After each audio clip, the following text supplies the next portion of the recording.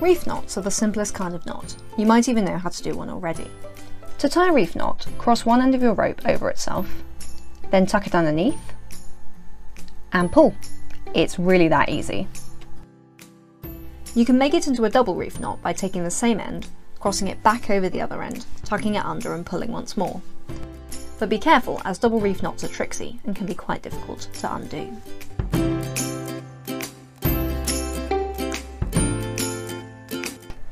A clove hitch is a way of tying a rope onto a stick, pole or similar. To do one, wrap your rope around your stick, cross it over itself, wrap it back underneath the stick again, and then finish it off by tucking the end underneath the loop you've just made. Make sure to pull tight and squish the loops together to secure it in place. Clove hitches don't look especially strong, but if pulled they will stay in place and grip much better to the stick than other knots, like a reef knot.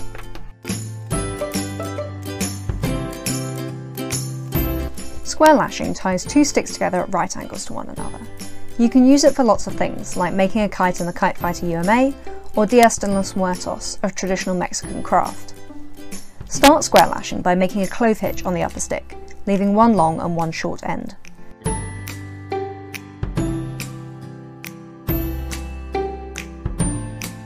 Take your sticks and put them at 90 degrees to one another.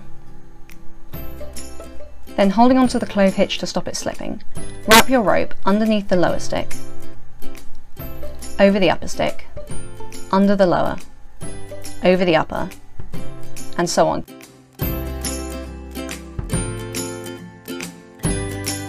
On your second go round, make sure the rope lies flat next to itself on each stick. As you're going, you want to be pulling tight enough so the knot isn't too loose, but not too tight or the sticks will spin round each other.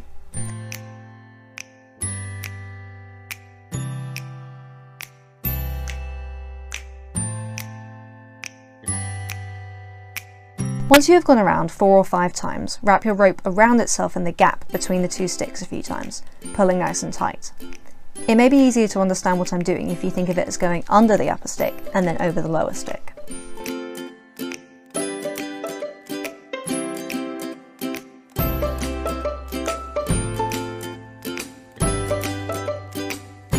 Finally, do another clove hitch to tie the rope off.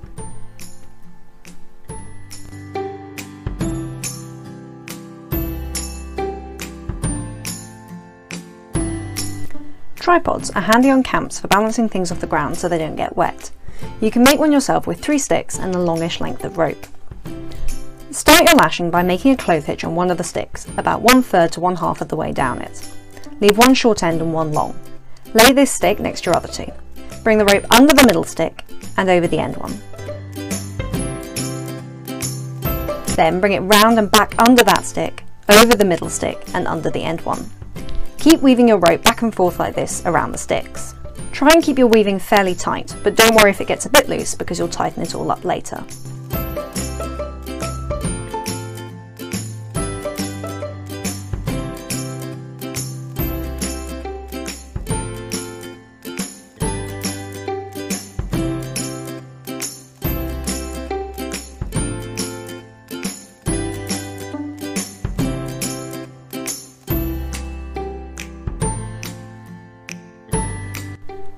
Stop when you have about 5 rows of loops, then pull through the loops to tighten up your weaving.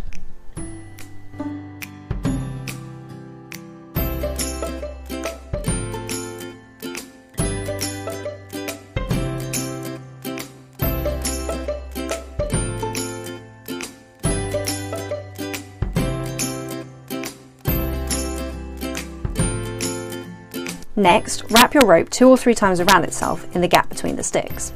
Pull tight, this is what holds your tripod together. Do the same thing in the other gap.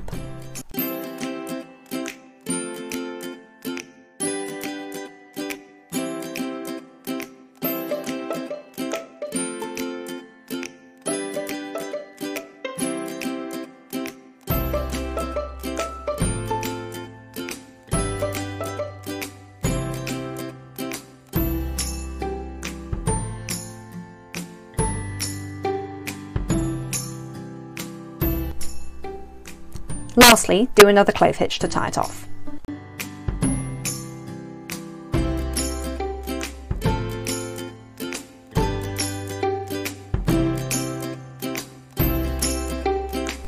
To make this into a tripod, lift up your sticks, push the end ones one way and the middle stick the other way, then move them around into a triangle shape.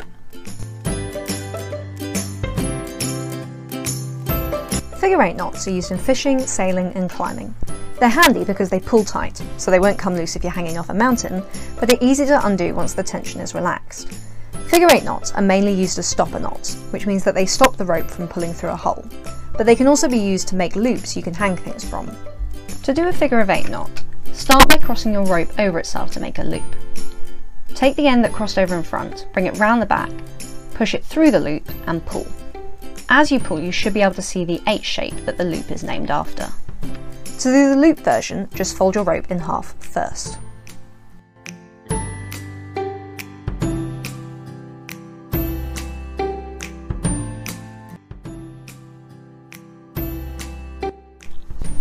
Begin your packers knot by crossing the end of the rope over itself to make a loop.